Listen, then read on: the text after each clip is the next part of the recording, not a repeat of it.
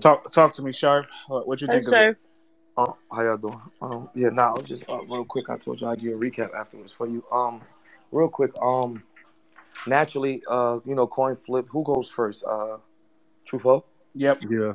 Anybody in 2022 going against Geechi Gotti and Geechi goes second, I automatically in my mind I'm saying Geechi probably wins this battle because momentum is a thing and having the last say. Trufoe comes out crazy. You know what I mean? But he also stumbles. I don't know. Maybe today was and naturally he's one of the faces of Midnight Madness, so I'm rooting for him, But he stumbles in his first round.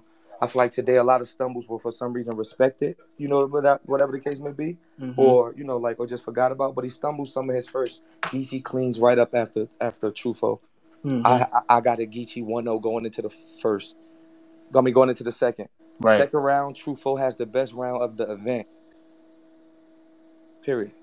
Trufo has to me, like in that room, that was the most like chills. Trufo has the best, like it was real main event ish, like that type of battle. It's 1-1 going into the third.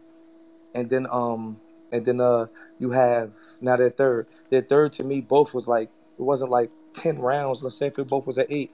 But I count like you have to hard judge on this type of battle because it really seemed like a vet, serious top tier type, the energy. Um Trufo stumbles in that third.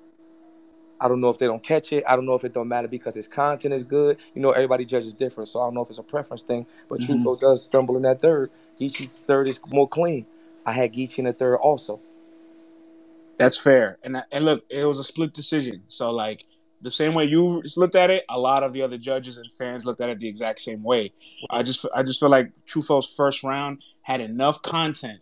For If you're sure. just listening to material, you can make the argument. And lucky for him, the people that made Not the argument for him. not trying to put the credit to the brand or anything like that. I mean, if some people take it like that, it is what it is. Cool. But I think that and Trufo's been battling way prior to Midnight Madness. But I think like the energy, and you've been there before. Yeah. The energy and the type of stakes that's on the line in Midnight Madness. I think that Trufo's very battle tested for these type of battles, and it showed tonight. You know what I mean? Like he's been battling for that belt on the line, like he said in his raps, was nothing to him. You know what I mean? The money, the like 100K on the line, so what? Let's do it. And I think that really like amplifies what go on at Midnight Madness and shit. And like niggas like him, Snake, they showing what's going on in there because that was a different type of truth. We've never seen that type of true foe. That was a real. You have to take your hat off. That was a real step up to the occasion type of like performance. If I've ever seen one myself, that would have to be top three ever. Like, come on, what was it, 90-10? And again, I got Geechee winning. But that was the top three battle rap ever in history. Step up to the moment and like I think that is up there with Lux and Cal. I mean not Lux and Cal with Lux and Math. I mean Cal and Math, excuse me. Calamath, I Cal got and you. Math. Like at the time Math was Math was Math. that guy. Yeah, he was that Right. guy in New York. And Cal was one of us going up. And Cal won. Like the culture had Cal winning. I think that's like top three with them too. I can't think of another one right now that will be in the three, but that's up there for me. Nobody had Trufo. 7%. Come on, come on. You know what I mean? So I just think I think that's dope for him. You feel me? Like that's dope for him, and that I think it Honestly, when shows everybody you could you win. You said can you win. said you said a star might be born, and honestly, it might be because this is a perfect chance to change the narrative on your career, depending how far you go into the tournament. But not only that, you defended the belt. Like you're the first Right, belt defender, right. and you defended it against like one of the best competitors we have It's in a. this entire I'm gonna tell culture. you. I'm gonna tell you something, France. Like it's a code that people unlock. It's a code that battlers unlock. Like, everybody's different. You know how they say everybody's road is different?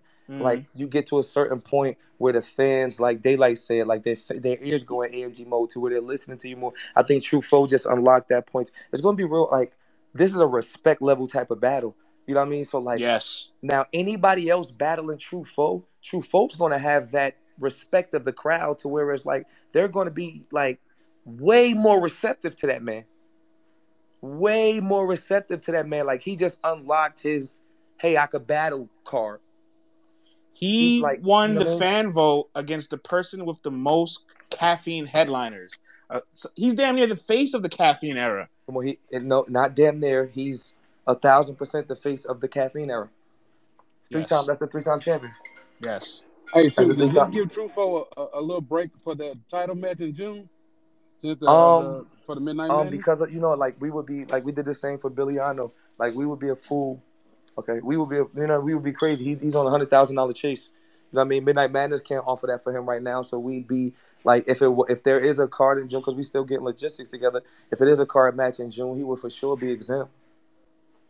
He would for sure, especially if he's still fighting in that 100K tournament. It would be no reason not to let him be. You know what I mean? Let him be exempt. And technically, the belt holders battles would be next month. He put his belt up already. He Yep. don't got to be on the card. He just did it. Yep. He just did So, it. Like that was amazing to me. That was masterful. Oh man, so it's out there. The belt. I don't know what and how much money a nigga gonna have to get this motherfucker. Now nigga got the they got the best belt Midnight Madness right now. No, nigga, you know what I'm saying? Y'all talking that snake eyes shit. Snake eyes ain't do that. You hear? It's the war dog. That's what it's about. Look, nigga gonna need to put 10 on the floor every time. That's what I'm thinking, big bro. 10 on the floor to see him. Y'all heard him, man. That's from Gotti himself. All right, thanks, love. Yup, big bro. Man, for real. Oh, hey, Gotti. We gotta set up so I can do my little rap freestyle shit on your shit. We can set it up, yeah. Yeah, we can do that. Oh yeah.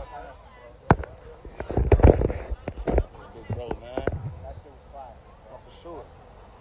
Nah, man, big bro, welcome me to the elite tier niggas, you know? Who better to do it? You know what I'm saying? I feel like, you know what I'm saying? It's one of those situations where it's like, but like, wide open for a nigga now, though. It's like a nigga should be able to like see 100K. For real. No, that's how I feel. It just up the confidence. Like, all right. Yeah. I'm already on you. Yeah, hell yeah. You know what I'm saying? I already got you. I'm already, you know what I'm saying? For real. Love, fo. Hey, fo, we back in the A in 2 weeks. Pull up. Leezy, what's up, broski? Man, get y'all zombie treats. Hey, zombies, hit me up, man. We gonna talk my shit. Y'all get y'all promo code, get y'all treats, man. War Dog, fo.